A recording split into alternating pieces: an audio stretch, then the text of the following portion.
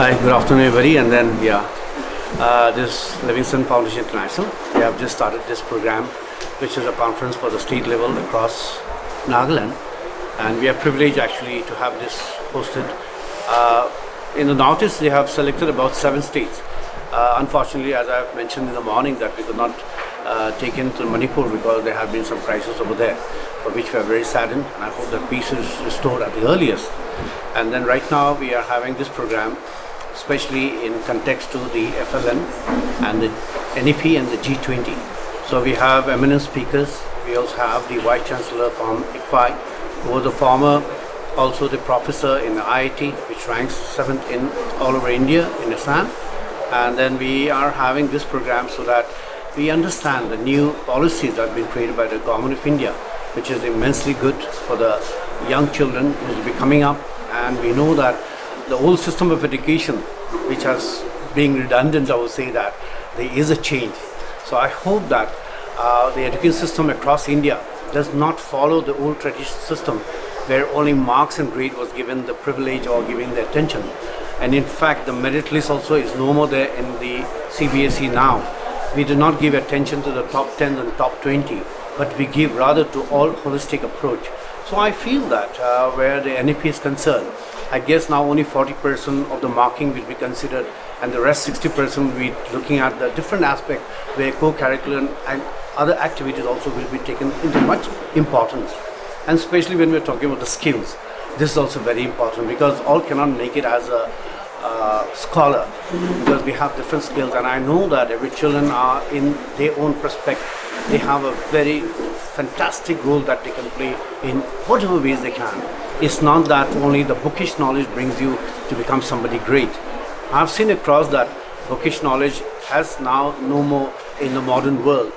They are more interested, and to see that when we look at the modern world, they are into looking at the conceptualization of understanding, making the student think. I think that is more important rather than to make them think and to memorize. And I would also like to mention that especially the coaching centers and the tuition has become a menace because it is only making them a robot, I would say that.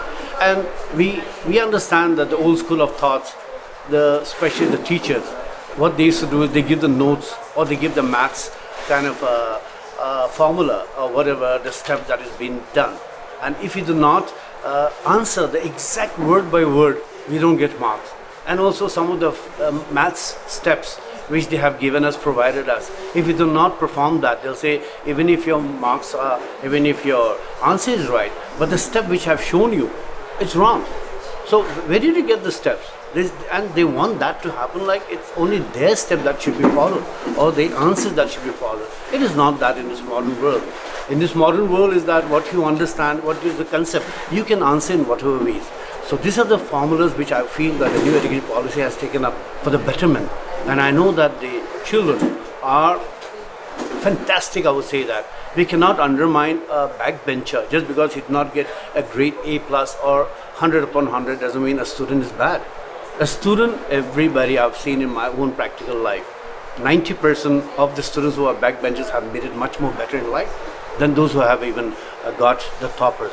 Not demeaning them, not undermining them, but we need to adapt and adopt the good situation that the NEP has come in, and I'm very thankful to the government of India and especially all the states also to be implementing the new NEP and also the G20 and not forgetting the FLN also. Today's participation, we have more than 20 schools because we could not call upon everybody from across because of the time factor was number one, and also we could not accommodate over here. So we could accommodate what we could. So about more than 120 participants are here as of now, and there will be also a painting competition which we could not do it on the spot because of the climate and also that, but they have brought it, and there will be it's about the particular theme that we'll be doing.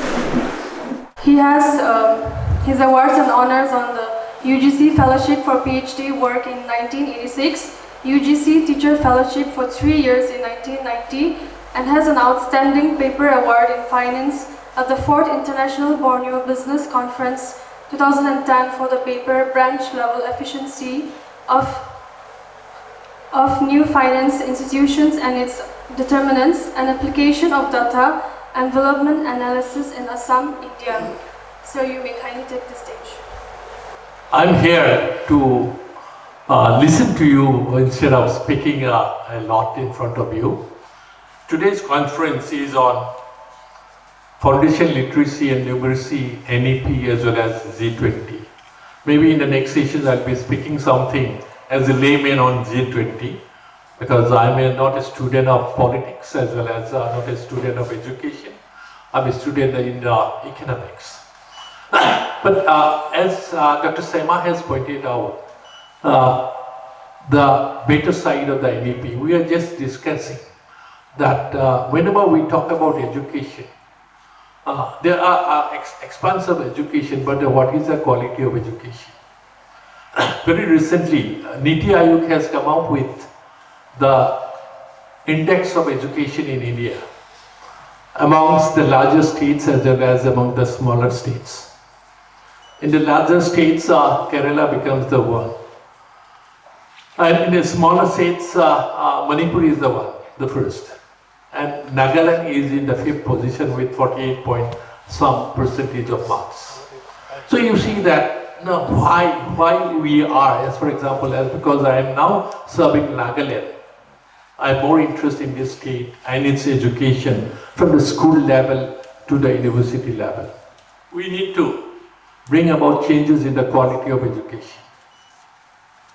And here I think that this topic is very important, not only the NEP, the foundations of literacy and numeracy. What is a literacy? As a layman, I understand that literacy ultimately helps us to communicate, to read, to write, and to communicate. And which is always, it's a part of a human being. We always need to communicate. We always need to communicate in the greater sense of the term. Whatever we understand, we need to communicate. So therefore, reading, writing, and communicating is very important. In the same way, literacy, numeracy, that is the numbers. The simple numbers are required in the plus, minus, multiplications, and divisions. And these two are always the way of life. Whenever we have to, these abilities always make us to stand in the day-to-day activities of our life. Whenever we go to purchase anything, you need the numerology. Anybody. So therefore, you see that these two are very important, and these are the foundations of any kind of an education. I am not talking about the language. The literature, you may be, now it is being told that the mother language is the best language to start with. But nowadays we know that you are living in a modern age and you need various kinds of languages also, not only on your mother language but other languages. The more language one can acquire, it is always an advantage, I believe. But I cannot speak much. I can speak only 3 languages. My mother tongue is Assamese. I am from Assam. I can speak a bit Hindi, and I can communicate in English. But the thing is, the numerology, the same pattern is always very important. There are complex numerologies also. Whenever we are writing the research papers and all, you need to have the complex numerology. The data need to be analyzed and all. Somebody was talking about my paper, so data envelope analysis. So there are different methods and uses are there. We use computers and softwares are there to run the show. So therefore these are, one has to acquire. But the thing is that, so that is why I feel that these topics are very important, that numerology, and we need to improve on the quality, and that lies not only all the stakeholders, because the teachers has a role to play, how to teach the numerology. Because I feel that there is a phobia about maths. Especially we find that in the northeastern region. I'm not talking, I do not know much about Nagaland, but in many parts of the northeastern regions we find that there are very less number of students who are going to the science streams. Why? Because the maths. Because that is the foundation. That foundation needs to be strong. Always I believe that school education needs to be stronger. So that if you have a very good foundations, so naturally top levels will be easier. So therefore, that school education always we need to emphasize that we have to improve on the quality of school education. And I think, as rightly pointed out by Dr. Sema, that the new education policy may provide us an opportunity, because there are a lot of emphasis on holistic development. Because whenever we are producing the human resources, not only the education is one part, academic is a part, but other facets of life are also very important, because ultimately we have to fit in the society at large. We have to contribute positively to the society. I think from those angles, I think that new education policy will be very helpful. I do not know much about the policy as such, especially the focusing on school education. But I think that there are a lot of changes and there are a lot of opportunities, there are a lot of challenges will be there. And I think slowly we'll be able to overcome these. As rightly pointed out, we're just sitting and discussing that extracurricular, co-curricular activities. In the plains, you have the playing fields, you can play. Nowadays, the fascination for cricket, like all those things, because these are demonstration effect. We have the TVs and mobiles and all these things are available. Messi and Ronaldo, in the same way that the cricket, the big names are there. Very recently, the World Cup has completed. So I also enjoy it. But the thing is that, rightly point out that it may not be available everywhere, especially in the hilly terrain, but we can adapt to the situations. Like you have the hills, you can have a mountaineering, you can have a nature walk, you can have a bird watching. So nowadays you will find that these things are happening in other institutions also. I was a faculty in IIT Guwahati for around 25 years. So we have the bird watching club because it's a huge campus, around 750 hectares of land with the hills and ponds and all. But the thing is that so in the midst of the urban area, you see that now we have a bird watching club. We have an astronomy club. So it is, you see that a student can be involved in those ways also. The different small clubs. It's a debating club. Somebody is interested in literary debating, extempore speech, something like the drama club.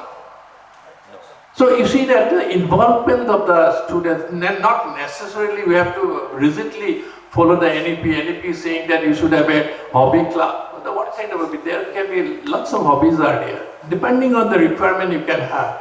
And in all these, I always feel that students need to participate actively. Because whenever the active participation of students are there, I believe that that will bring in the team spirit and the teamwork, which is very important. Individually we will grow, and as well as we have to inculcate those kind of habits of team activities, because nowadays, especially in various activities, we need to work in the team spirit. Because as for example, in a school, the principal, headmaster or somebody cannot, but it is ultimately all the teachers along with the administration, you have to work together with the help of the students, so that we can make it a better place for everybody. So that we can contribute positively. So these are quite important. I think that NEP will be providing, because the special people, I find that there are speakers from Nagaland universities is coming. So they will be speaking a lot on these fronts. Secondly, G20, I will just touch on these aspects because I will be speaking a bit at a later period, whenever the sessions will be coming. So G20 presidency has started for India sometime in December. And G20 actually, it has born because of the crisis, and specifically whenever we call about it is a financial crisis. Asian financial crisis, and after that you will find that there is the international financial crisis. And actually which has started in 2008 and the crisis has happened in 2009. So it was a crisis that started in 2008 in United States of America. Because now we are in a global village. Every country is interlinked with each other.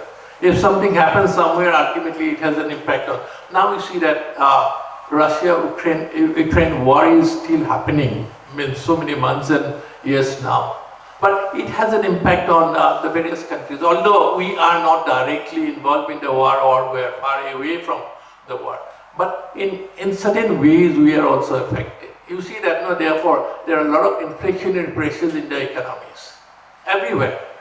The economies are not growing in a better way. Whether we talk about India, whether we talk about China, forget about other developed countries. Because most of the developed countries are developing maybe at the rate of 2 to 3%. Although China and India is around 6-7%. So you see that, no, G20 is a forum where there can be a togetherness so that, no, how we can develop the society at large, and the G20 encompasses a large number of the countries and large number of people, especially the focusing on the developing economies.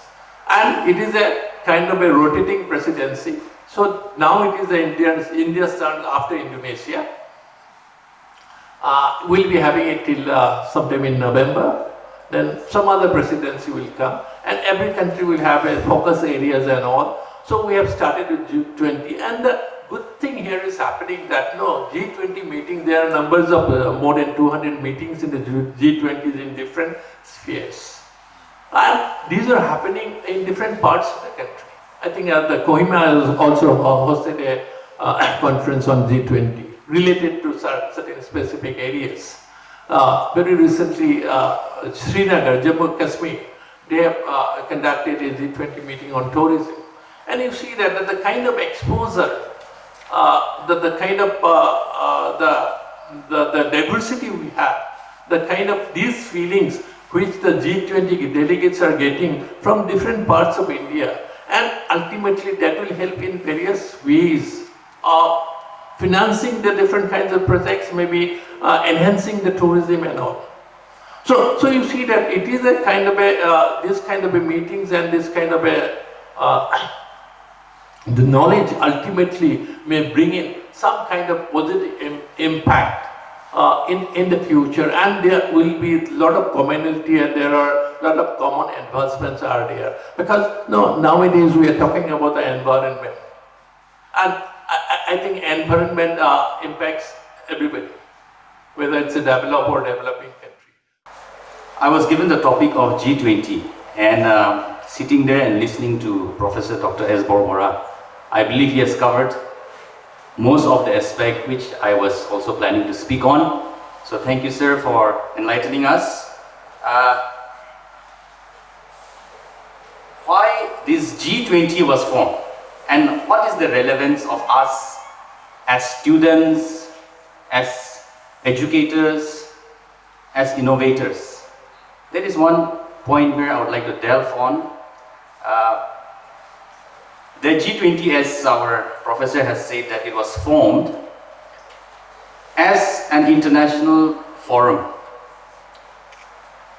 to tackle issues related to global economy, such as the international financial stability, climate change mitigation, and sustainable development. So because of three major issues, the G20 was formed 23 years ago. Now, from my background, I questioned myself, okay, how can I contribute in this G20 presidency that's happening in my country? So of the three areas that why G20 was formed, I thought maybe in the climate change mitigation and sustainable development, these are two areas where I can also contribute in some way. And this was what I thought the students, like you, students can also be part of in this G20 presidency when it's happening in our country. We still have 5 more months to go. It's going to end in November 30. Started last year in 1st December during our statehood day in Kohima.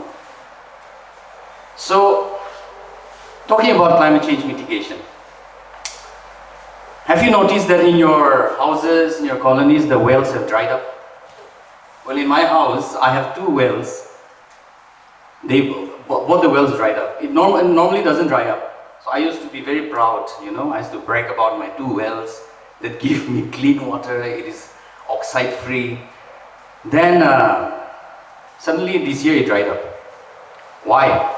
And then have you noticed the erratic supply of power in Dimapur? Forget about the rest of the state. Even the commercial hub, the so-called commercial hub of Nagaland, we're suffering from electricity erraticity. I don't know how to tell you. And of course the heat. I thank the school that we have these air conditioners running. That's why we're able to sit here like this. If you step outside, it's a different story altogether. Well, so coming into that, I think this is what G20 is all about. We have less water in our wells, we have less rainfall, we have increased ambient temperature. This is all because of climate change. And this is one reason why G20 was formed. And this is where all of us can also be a part of the G20 presidency. That's where I want to come in.